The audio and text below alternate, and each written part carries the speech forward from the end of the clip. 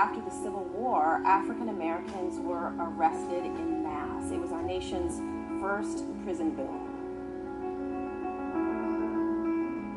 You were basically a slave again. The 13th Amendment says that, hey, except for criminals, everybody else is free. Well, now if you're criminalized, that doesn't apply to you. They were arrested for extremely minor crimes like loitering or vagrancy.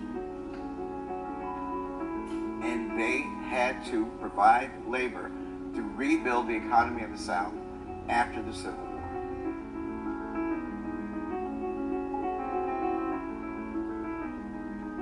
What you got after that was a rapid transition to a kind of mythology of black criminality.